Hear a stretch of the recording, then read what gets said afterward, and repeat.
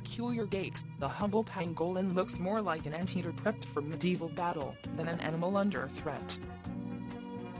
Illegal trade in South Asia, however, has now rendered the scaly mammals the most trafficked animal on Earth, with some estimates claiming that sales now account for up to 20% of the entire wildlife black market.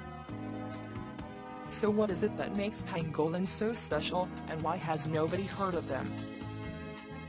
Here are 13 facts to get you up to speed on one of the most threatened species on Earth. 1. There are 8 species of pangolin. From one extant family, Munidae, there are 8 species of pangolin still in existence worldwide, as well as several extinct species, over their 80 million year evolution. 4 of the species are Asian, Chinese, Malayan, Indian and Palawan, while the others are African, tree pangolin, giant ground pangolin, Cape pangolin and long-tailed pangolin. 2. A pangolin's tongue can be longer than its body. When fully extended, a pangolin's tongue can be over 40 centimeters long, and starts deep in the chest cavity. Pangolin do not have teeth and are unable to chew, however, so use their sticky tongues to collect insects up to 70 million a year, which are ground up by stones, and careenous spines inside their stomachs. 3. Pangolins are the only mammals in the world covered in scales. The pangolin's large scales are made of keratin, the same material of which our fingernails, rhino horns and bird talons are made, and account for 20% of its weight. The scales are very hard and protect pangolin against animal predators, yet in traditional Chinese medicine are dried and roasted as a method of relieving palsy, stimulating lactation and draining pus. As a result, pangolin scales can sell on the black market for over $3,000 a kilogram, and have even been used to make coats. 4. The name means something that rolls up. The ground pangolin got its common name from the Malay, the national language of Malaysia, Brunei and Indonesia word, pengoling, meaning rolling up, in reference to the animal's defense mechanism of rolling into a tight, near impenetrable ball when threatened. 5. Some climb trees, others dig holes.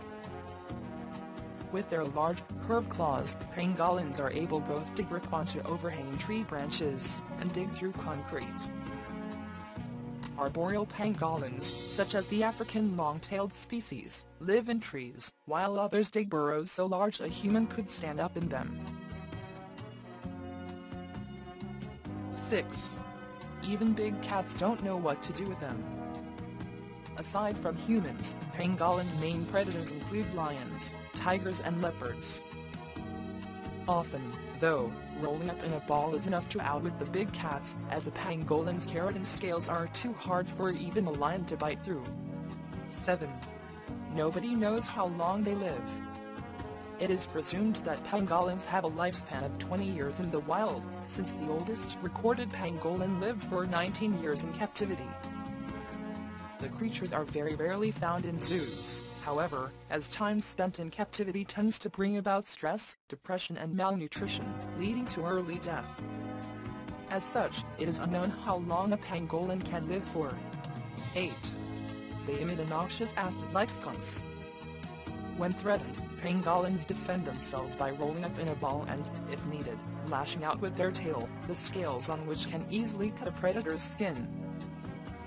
In addition, they are also able to emit a noxious-smelling acid from glands near the anus, similar to the bed of a skunk. 9. Millions have been traded and killed in the last decade.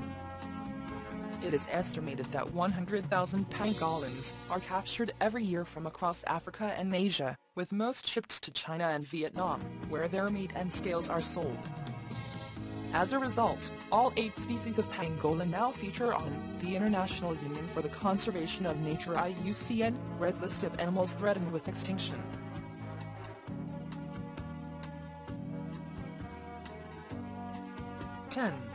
Their eyesight is dreadful. Of the 8 species of pangolin, only one, the long-tailed pangolin native to West and Central Africa, is regularly active during the day.